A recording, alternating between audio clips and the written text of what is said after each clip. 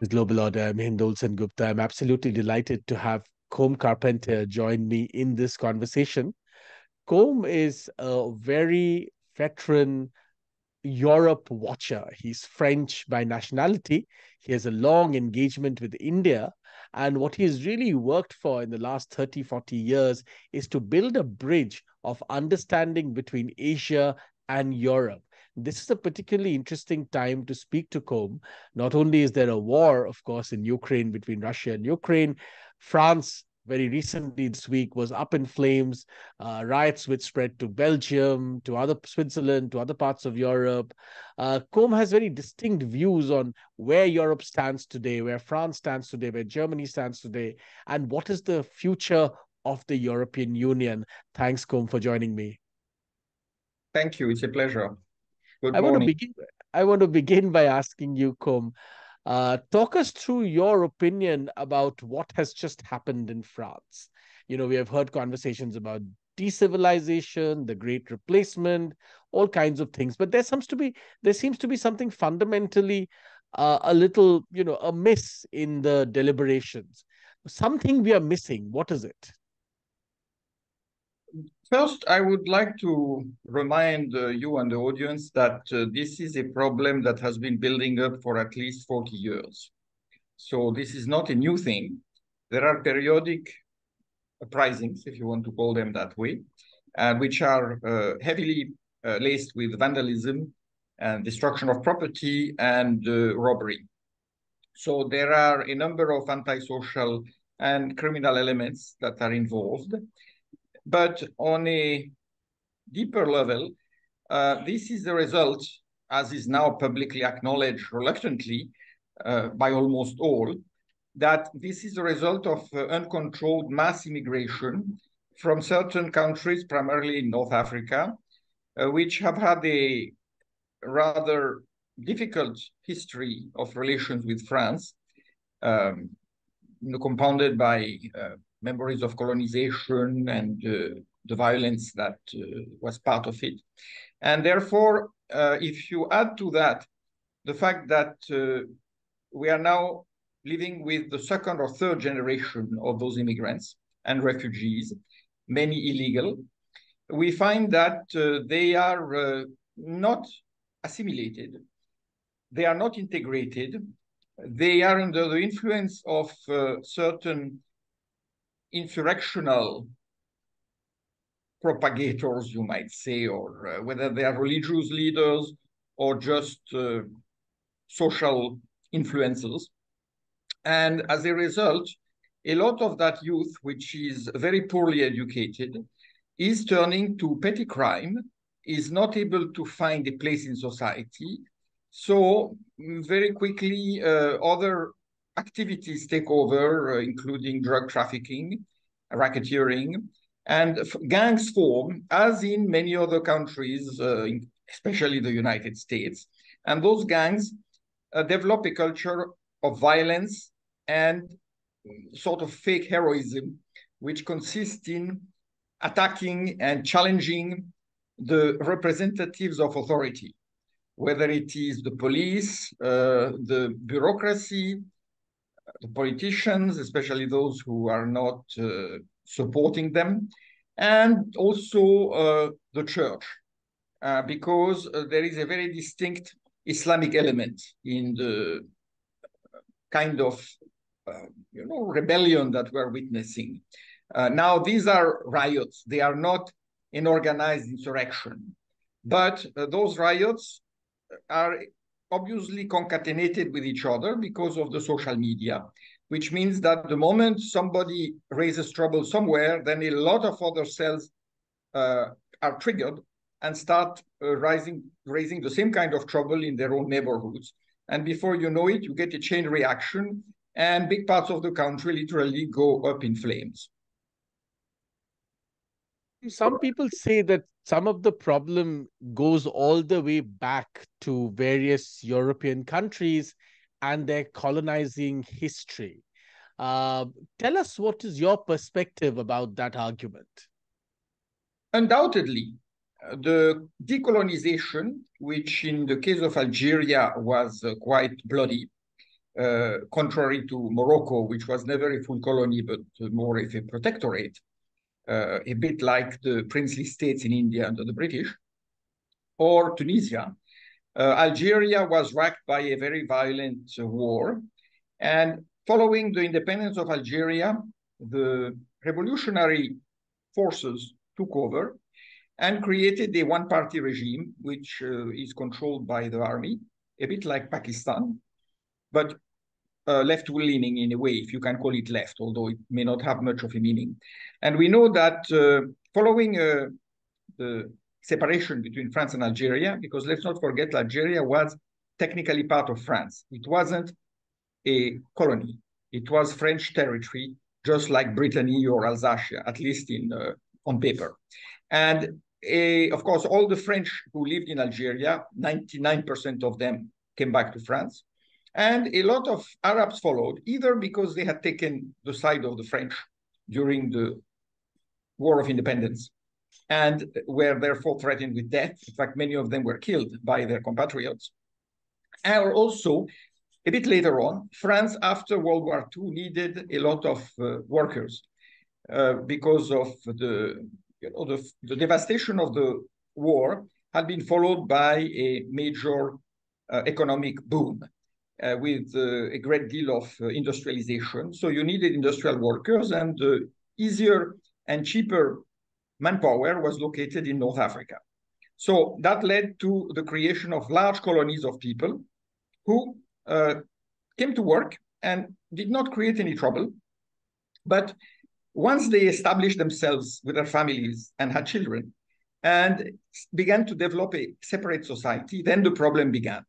And I must remind the listeners that the first party to call attention on that growing problem was at that time the National Front, which was accused, of course, of being far right and fascist and things that we all know about in India too, because of certain parallels. And yet they were the first ones who were very clear-sighted about the fact that France was essentially breeding a major internal threat, a time bomb. Of course, at that time, it was mostly ignored, particularly by the left, but even by the center and the right. They said, well, you are just alarmist and you are creating divisions in society. But in fact, there was a perception back in the 1980s that this would become a major, major problem. And it only got worse since then. At first, it was very gradual and slow. But in the last 20 years, it's been literally lightning speed, warp speed, as Trump would put it. Let's go, in your opinion, explain to us why this assimilation doesn't happen. Because some people say this assimilation doesn't happen because, communities close doors on the outside world, so to speak, and they're influenced, as you're saying, by religious, leaders, by influencers of all kinds, and so on and so forth. Others argue that, well, actually they face discrimination in the wider society, and because they face this discrimination, in this closing of doors is a response to that. Which side of this argument do you stand, and why? I think there is truth on both sides. It is very difficult to merge two societies which are so different in their stages of evolution and in their mindsets and even in their social organization. On the one hand, you have a largely secular, rather individualistic, I would almost say pleasure-seeking, or at least individual reward-seeking French society, which also has a certain skeptical or cynical background in its culture and history.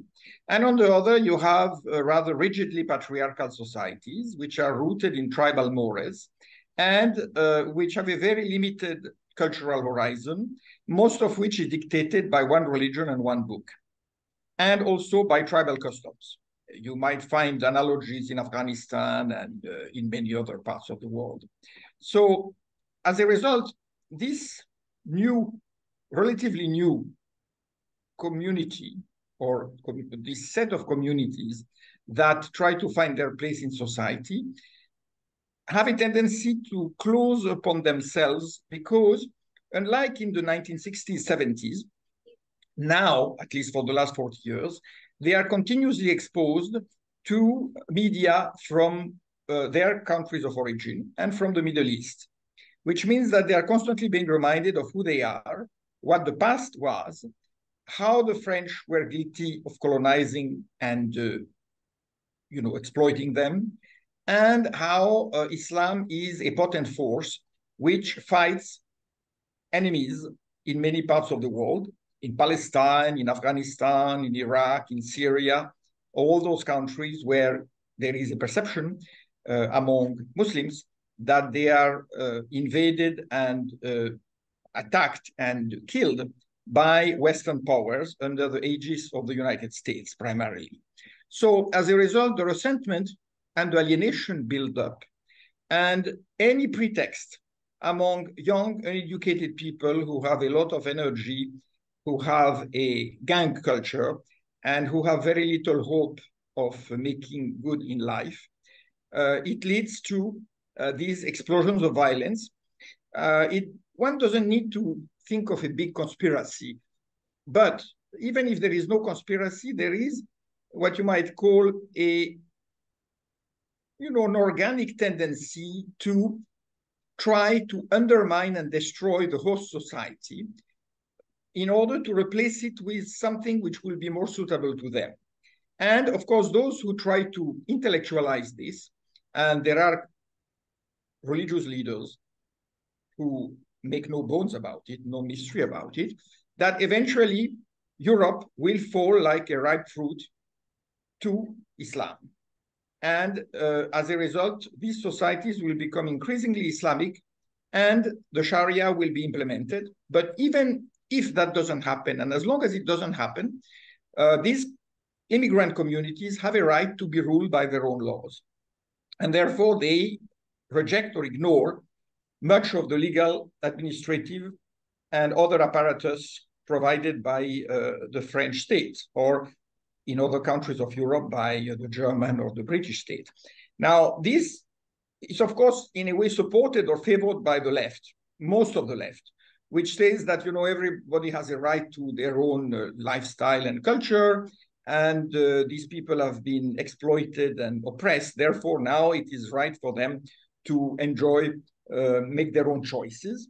And the host society should just accommodate them.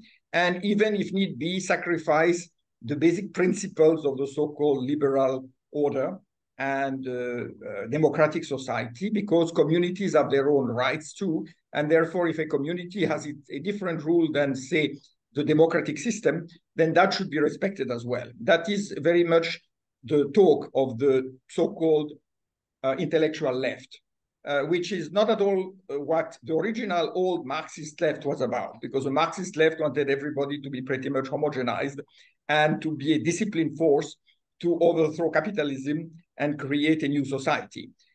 Instead of that, the so-called liberal left, which dominates, is more about individual freedom things, whether you can cross-dress or whether you can, it's basically about personal satisfaction. And therefore, they have no real objection to what they see as a legitimate reaction to the oppressive state. And the victims are most of the citizens on both sides, and particularly those people who are in charge of protecting law and order, which means the police, who are regularly getting insulted, attacked, threatened in their families also. And whenever there is a conflict, a lot of policemen get wounded and sometimes killed. So you are not talking about a one-sided exercise of violence. The violence is very real on both sides. And let's face it, if the police did not intervene, which is often the call from the left, let them do what they want, what you end up getting is a complete social chaos and destruction of a lot of public and private property. Tell us, Kuma, this, of course, is not confined only to France. We are seeing this spread, and we have seen this spread earlier to Belgium, to Switzerland, to other parts, Sweden constantly, news now comes that cities like Malmo have a problem, in parts of Germany and so on and so forth.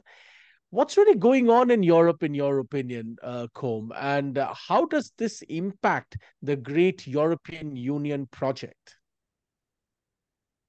Many people feel that the European Union project is failing, if it has not already failed, because one, these allogenous communities are creating a real threat to any kind of national or supranational structure that runs on the basis of European liberal secularism.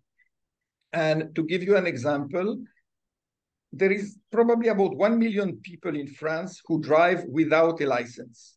And almost all of them are immigrants or coming from originally immigrant communities.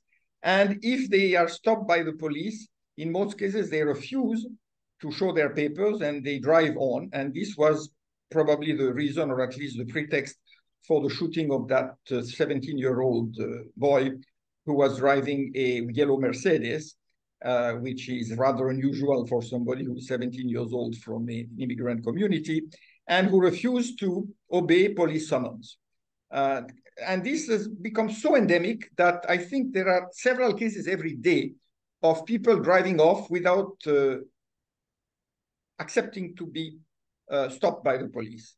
So as a result, what you get is a growing climate of lawlessness, and it also creates a two-dimensional society, or at least a two-tier society, because on the one hand, the original community, you might say, the indigenous community, has to abide the laws and can be harshly penalized if it doesn't.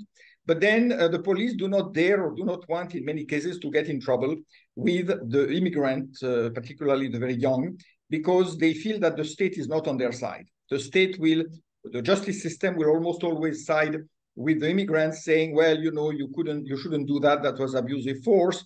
And the fact that many of those young people who create trouble are below 18 means that there are serious problems if they get hurt or if they even are brutalized, because the police and the state apparatus are held responsible, and the policemen could lose their jobs, go to jail. So they are very, very careful. What you saw, same thing you saw in America in the BLM, during the BLM protest, where many policemen in certain areas of the US refused to arrest or stop delinquents, because they feel that if the delinquents happen to belong to another community, then it's too dangerous to do that. Now, at the scale of Europe, what we are witnessing is this kind of lawlessness at the, you might say, at the low level, at the low economic and social level. But then you are also witnessing enormous dissatisfaction in the population mainstream, which is turning to fury in many cases. In France, we have had 3 years of periodic marches, protests, uprising against the government, in which even the president's personal safety was threatened on one occasion, and where you sometimes could wonder if the state would survive. It happened before the COVID crisis. It happened, there were lots of problems during the COVID crisis period. And since then, we have witnessed a season of major protests, most of them not by immigrants, although some immigrants joined, but by the local, the indigenous mainstream community, which essentially means that the country is very fragile because it's very divided. There is no unity. And you see the rise, not only in France, but all over Europe, of what is traditionally now called the far right, which would have been called 40 years ago the conservative, patriotic, or nationalist forces, which feel that you now need to react strongly and harshly. You need to put down the climate of insurrection and disorder, and you need to restore the legitimacy of the state, which is largely gone. But, as we go along in time, we see that these reactions, one, they are often harshly repressed by the state itself, which seems to be more afraid of the indigenous far right than of the immigrant vandalism and of the far left vandalism. So, for example, in the last riots in France, there were some sailors, the Marines, the equivalent of the Marines. They were not in uniform because they were on leave, but they saw a gang of young people beginning to attack a supermarket in a provincial town in France, in a port city, and they decided to stop them, and so they went after them. Now, these Marines were disciplined by their commander, who said you had no business intervening in the social situation. In other words, you have no business to try to repress a riot because you are not the police, you are the army, and you cannot take on sides in a, what is essentially an internal domestic matter. Now, that shows a great deal of disarray, because how long can you pretend that nothing is happening and that basically the army should not be used when in fact it is used, it is deployed all over the country for many years now, since the days of the great terrorist attacks 10, 12 years ago. But the army is there just to show that it's there, and it's not clear what it's about. Of course, if they see a terrorist running around with a weapon, they can shoot him down. But otherwise, if there are riots without firearms, then they are supposed to stay away, which means that there is a real problem with security in Europe, and I think it's going to get worse and worse, because we see that the administrative level, more and more cities, for example, now in Europe, are run by mayors coming from the immigrant community. And very clearly, these mayors do not have the attitude, in most cases, that you would expect them to have in order to discipline their own, people of their own community who voted for them. So what you are getting now, probably in many countries of Europe, are a number of states within the state. And if these states within the states have the support of a religious doctrine, of a religious ideology, then you could expect things to become very dire, as we have seen when there were terrorist attacks, which were obviously prepared and nurtured within certain enclaves inhabited by a particular religious community.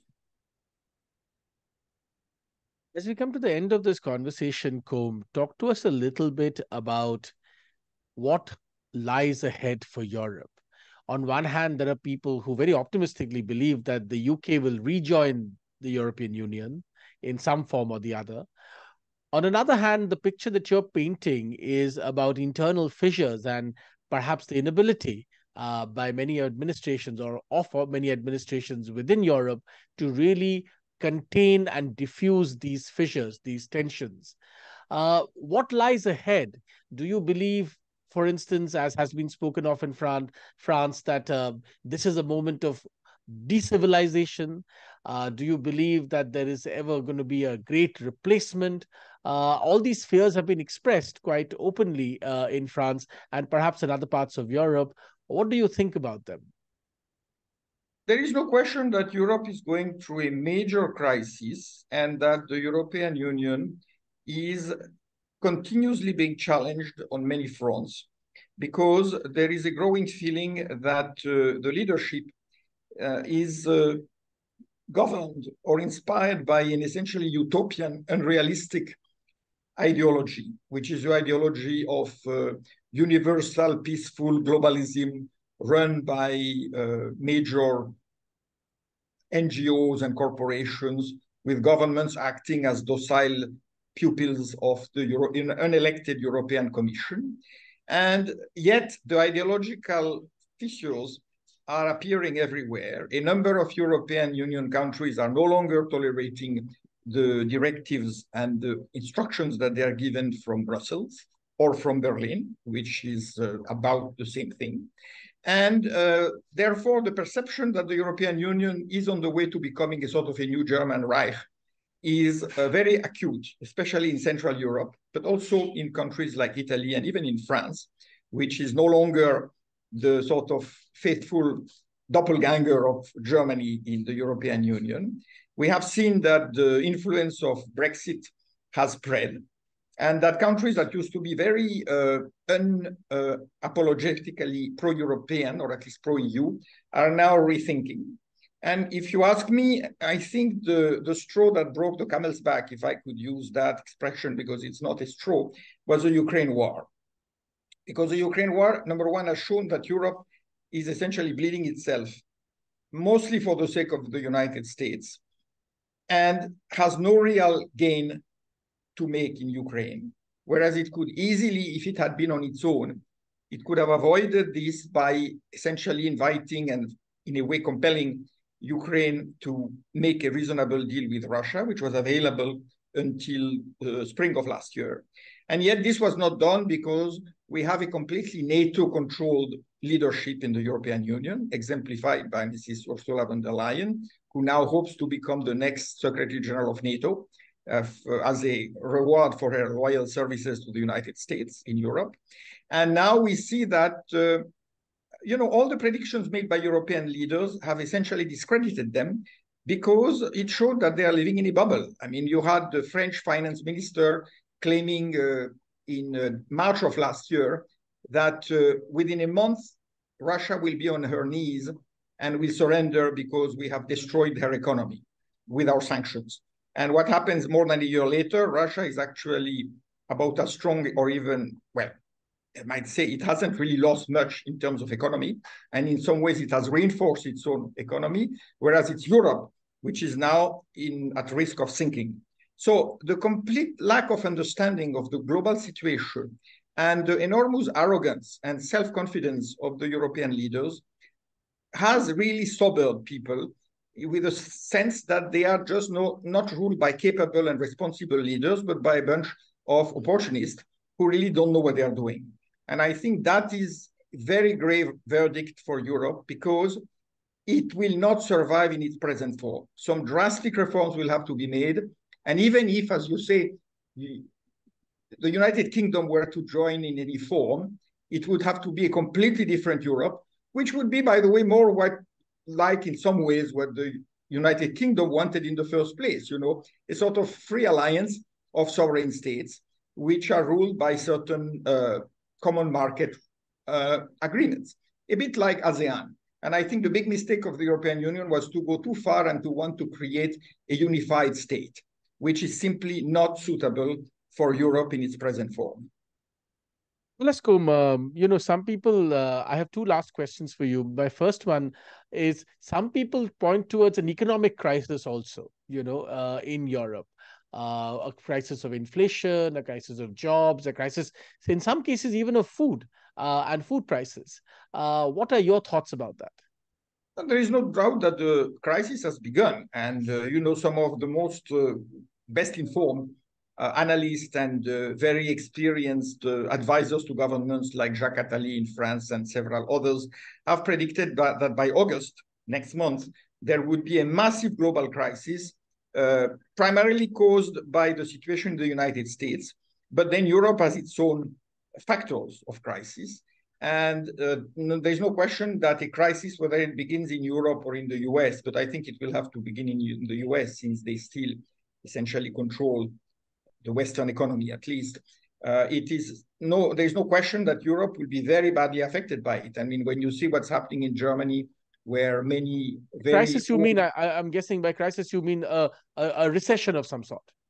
I think it will be a depression. That's what is becoming more and more apparent. It will be a depression combined with a very major socio-political crisis, which means some governments will be toppled and they may not be replaced by democratic ones. I mean, after all, in Europe, we have just voted, or at least we are voting now.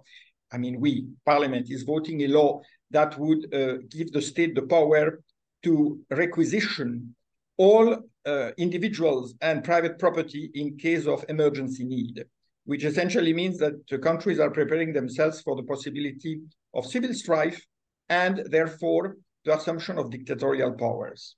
Now, that is an indication that there is no trust in the arching structure of the European Union, which would simply become totally inefficient in case of major trouble erupting in any one EU country. There is no way the European Union could intervene except for lecturing and inciting people to settle down. But nobody will listen if it gets to that point.